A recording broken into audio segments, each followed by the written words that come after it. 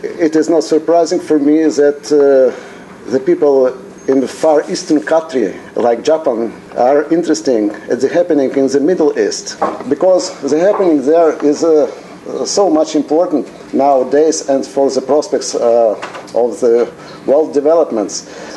In the 90s, Russia changed their goals in the Middle East and their approaches, trying to cooperate, as I said, with the United States. Russia started even to try positioning itself as an entrusted state between the rivaling and confronting countries in the region, not as a mediator, but as an entrusted state, even between the Saudi Arabia and Iran.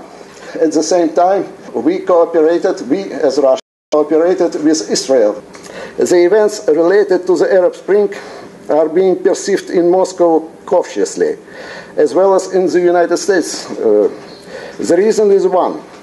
These events might lead to some sensitive changes of the political reality in the region.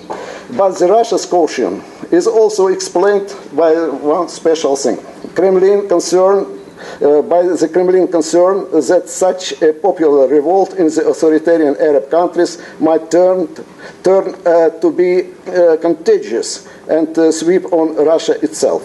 Those events are perceived in Russia rather as a kind of orange revolutions. I prefer to dub the Middle East events the revolutions of three no. What does it mean? No to a national leader. Contrary is yes to an elected president. No to the ruling party. Yes to a party of the voting majority. No to the censorship of media. I would also make a special notice that the case of Bahrain should be regarded as a special case. This is a case of a mixed politico-religious protest. Namely, democratic slogans there are to serve mostly as a cover for political goals of the Shiite militants. There are evidences that those Shiite groups are controlled and directed by Tehran, by Iran. With regard to Israel, the degree of threats for Israel is not so high. Syria seems to become more and more the driving force of eventual regional changes, becoming the focus of the global rivalry between Sunnis, Saudis, and Shiites, as well as between the West, USA, Europe, and the East, Russia and China. Thank you for the time. My task is to speak, as you can see on the screen. So it's about Russian perspectives of the development in the Arab world. It's Russian controversial perspective. I ask the question, to which extent the development there is important for Russian foreign policy. This all represents a long list of Russian foreign priorities in different sense of this world, and we don't see Middle East here.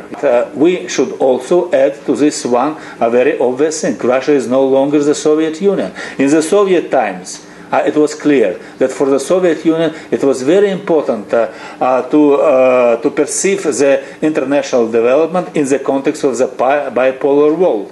So the conclusion which I'm making from this, that this assumption about low priority was probably not very adequate. It's not a low priority issue. It's an issue to which Russia's foreign policy really devote rather considerable attention. There are problems related to terrorism and extremism. First of all, with respect to Afghanistan, Arab-Israeli conflict, there is the issue of state building. State building, especially with respect to Iraq, with respect to Afghanistan, with respect to the whole range of issues concerning Palestinian national autonomy, attempts to build something around Palestine. There is also the issue of weapons of mass destruction. First of all, because of Iran. The basic problem which resulted in this real explosion in the Arab world recently during the last, well, let's say half a year, a little bit more than half a year, is the question of legitimacy of the political regime. When we are trying to understand Russia's policy and Russia's understanding of the development in the Middle East and North Africa, so the thesis is the following. Russia is basically a status quo power. And this is important. This is important. We have to understand this when we are analyzing the situation in the Middle East and Russia's perspective with respect to this whole area, especially if we speak about the arms sale. Arms contracts concerning the weapons, ammunitions, and other things. This in itself is a big issue. This in itself is a big issue. I think that this has to be specifically mentioned.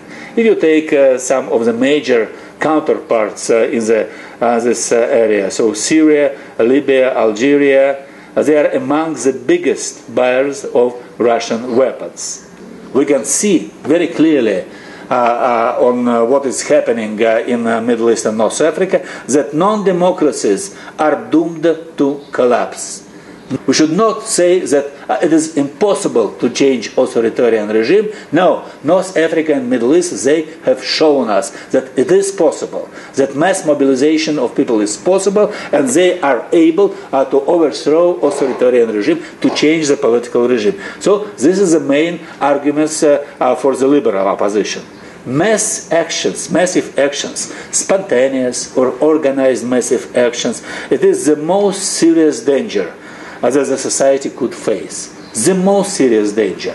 And the society, the government, they have to prevent this by any means, by violence, by using force, by using military units in order to prevent this kind of destabilization.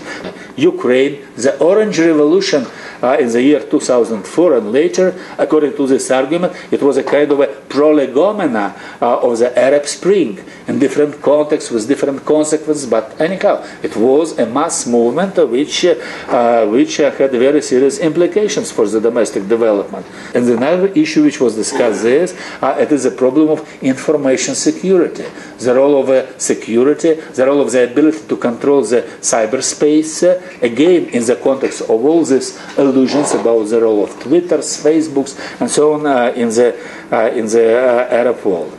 The Arab case was not an exception for all this element.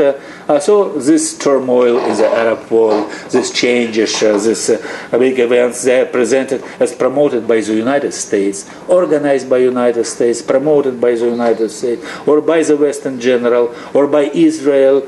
And the goal is to control oil reserves in the area. Some would say that this is already the beginning of the Third World War. The Third World War has already started, and this is a war about resources. Russia did not vote for the United Nations Security Council resolution. It did not vote against the resolution. So it did not stand in opposition to the majority of the members of the international of the Security Council. It preferred not to become an obstacle to the ability of the Security Council to operate. Russia was not alone in taking this position. It's another argument. China also refrained. And also, I think that what was important, it was a signal addressed to the West. We can operate together. And Russia's vote, as we know, actually provoked a big domestic scandal. Russia gave a green line to the interference. But also we have to keep in mind something very important. It's about invested interests. By supporting sanctions against Libya, Russia could lose $4 billion. Russia was trying to promote reconciliation in Libya. So, my conclusion, there are two foreign policies in Russia. And speaking about the future, that this could be two different strategies. There are two perceptions. We are speaking about Vladimir Putin and we are speaking about Dmitry Medvedev. Putin is more assertive, more energetic, more offensive-oriented political leader, whereas with respect to Dmitry Medvedev, it's more liberal, more cooperative-oriented, more pro-Western. There one very authoritative and prestigious and well-known center operating in Russia for making polls among people. They asked the question, which of these two policy lines the Russian public would be ready to support. The results were the following. This first line got the support of 53% of those who participated in the polls, and another line had 13%. Thank you.